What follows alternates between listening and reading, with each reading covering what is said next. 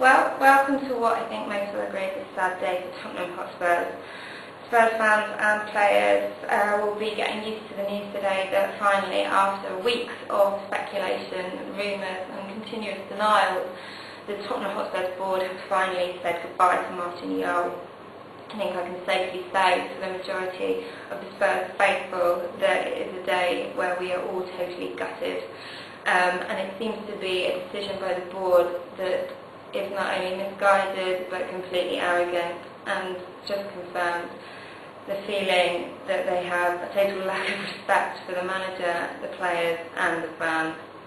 As you all know by now, the news spread like crazy at White Hart Lane last night, where Tottenham battled and then lost 1-2 at their home Group G UEFA tie.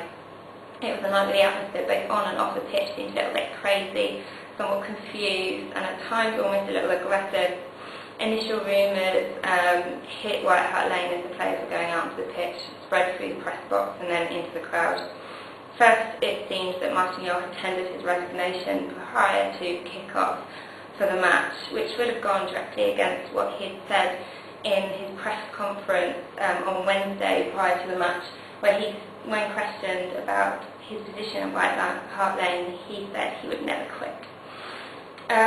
But the rumours spread that he'd resigned, and emotional fans started chanting his name. There was a chant of "Stand up to Martin Jol," and there's only one Martin Jol ringing around the ground. It was a sight and sound that definitely brought tears to my eyes, as it did to a lot. And I hope Daniel Levy was listening to that, because I think the majority of fans were still well and truly behind Martin. Then, as the quality of the Spurs play deteriorated and the goals started wading in, our defence fell apart. The front players just looked like they were out for themselves.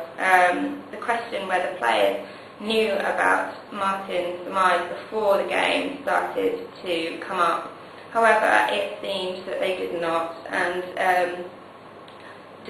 when Martin Jol left the pitch, he actually went to the dressing room to tell them, where it's been reported that Ledley King was asking the gaffer what the news was, what was happening, and that's when he said goodbye and told everyone what was going on. But I'm sure they couldn't have failed to have noticed the change in atmosphere and the change in their gaffer, who at times looked distracted and upset, and who hung back in the dugout for the majority of the game. Finally, after hours after the game, the club finally confirmed and released a statement that they had in fact asked Martin and Chris Horton to stand down. I actually have the statement here, which says, "We can confirm that the board has this evening asked Martin Jol, club manager, and Chris Horton, first team coach, to stand down from their positions with immediate effect. We have not taken this decision lightly or without recognition for the contribution both Martin and Chris have made to the club." Daniel Levy's comment, I don't know, if I was to say what I really think of him, I would start offending people. But he said, for me, Martin and Chris's departure is regrettable.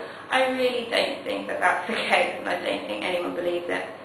What I'll skip on to is Martin Jol, who added, "I can understand the position of the club in light of the results.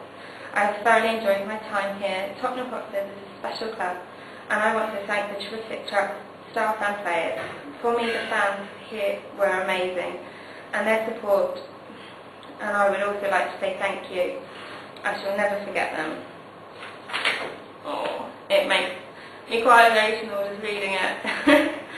The way it's been handled from the start of the season seems to have been a disgrace. Last night was the final knife in the back for a manager and supporters who've endured weeks of speculation. To sack the manager also moments, it seems, before the start of an important European match, and allow the news to leak out as it did, well, the board should be disgusted with themselves, frankly. And to see Daniel Levy smiling in the crowd, I mean, I don't know what he was smiling about, but to see that made me feel a little bit sickened. We have no confirmation on who will be running the club next, but it seems the board's flirting with Sevilla coach, Juan Ramos, seems to have paid off, and he's the most likely to be taking the reins, whether that's next week, whether that's the end of the year, whether that is next summer, we don't know yet. Gus Poyet has also been offered second-in-command job, and it seems that he will be coming into that very shortly. We'll bring you more of that as we hear it throughout the day. For now, we want to hear from you guys. Last night's reactions were really mixed, I think mostly because a lot of people couldn't believe what was happening. I can't believe we've given up a manager who's done more for us, I feel, in 3 short years than most have done before him. We finished twice in 5th place in 2 years, twice Daniel Levy, twice. I feel like we've lost a friend to White Hart Lane, and I wish Martin Yole the very best wherever he heads off to. For me, he'll always feel like our manager wherever he is and wherever he goes, even when he's being replaced by 2 Spanish blokes, who I'm sure would be great.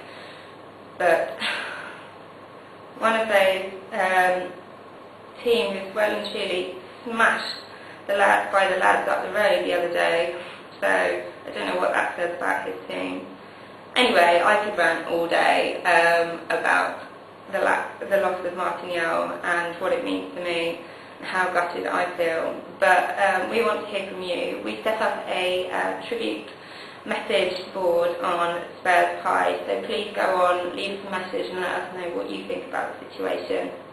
www.spurspies.tv, and leave a comment on this post. Let me know what you think of my emotional ranting and what you think of the players' dreadful performance last night, what you think of the board, and most importantly I think what you want to see from Tottenham Hotspurs in the future. Where do you think we should go from here? So log on to www.spurspies.tv. You'll have more emotional ranting from us throughout the day and more comment, and we just want to hear from you, so log on, let us know how you are feeling today.